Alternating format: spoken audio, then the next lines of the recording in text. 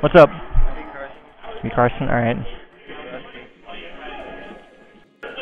You gotta play pb&j.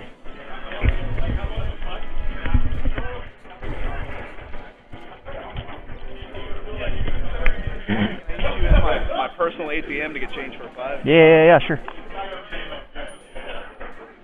I think I got change for 5 more years. Oh, okay, well if he's got it then. I did. So, Cornel's going a Falcon against Pengie, which is interesting, because I really want to see them Fox today, but...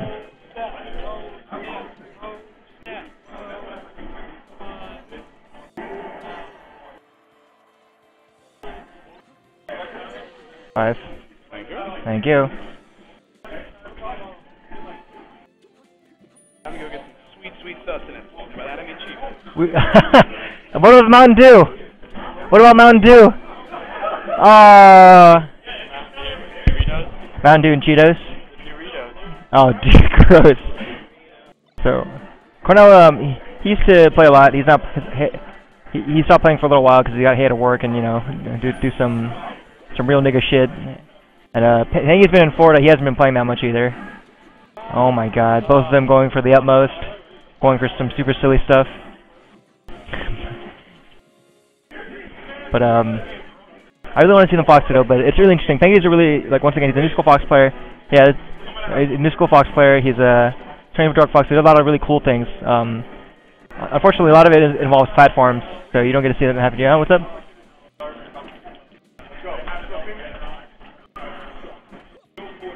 Cornel, oh my gosh, Cornel with an amazing combo. It's pretty standard actually, because he knows that after the first tech, if you miss the first tech, it's hard to get the second one.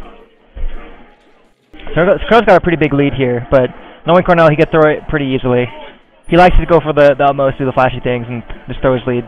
But, like right now, he's approaching. He really doesn't have to approach, but he's going to use his confidence, his bravado to try to throw Pengie off, because that's what Cornel likes to do.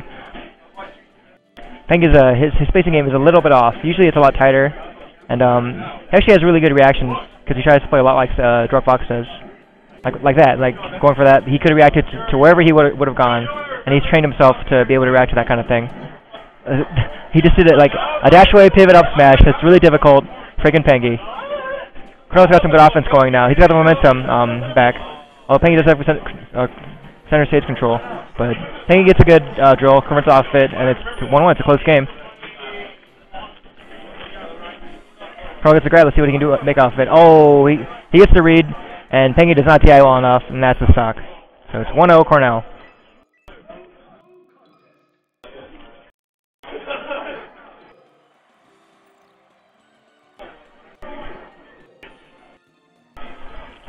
I'm good. Game 2, Pengie counter picks your 2 story. This is a pretty interesting stage choice. Oh my goodness.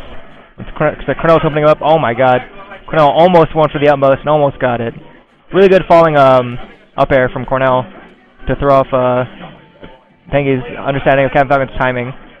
He keeps going for those Firefoxes. Finally gets the hard angle, but Cornel gets a really good top out of shield. Completely beats out the up tilt spacing. Oh, Pengie does not convert off of Cornel's mistake. There's not a moment to breathe in this match, so I can't really talk about like the theory behind this matchup on this stage.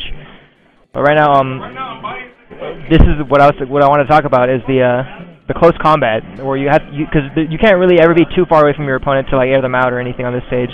So generally, you have to be throwing out a lot of hitboxes more often. You have to be moving around more often. You have to oh, Pengie SDs. But he was bringing it back. That could have been a clean even stock count, but. Random tries to help Cornel out, but Pengie just kills him. Come on. You have to play Onish. Yeah, flow.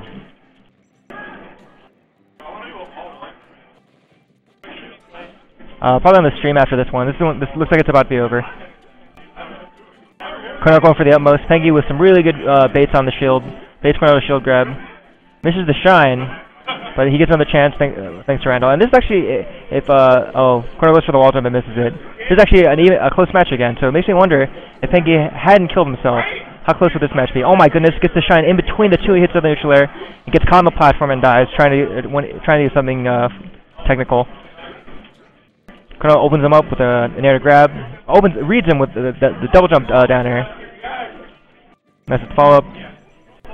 Pengie's firing back.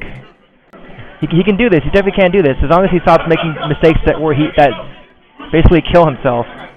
Wow, what a really strange combo. That weak hit of the reverse back air into an up smash. Pretty interesting. So once again, it's all about that close combat.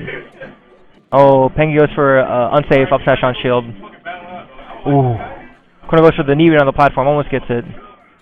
Pengie's he's shaking right now. He's not confident in his tech skill. That should be the game.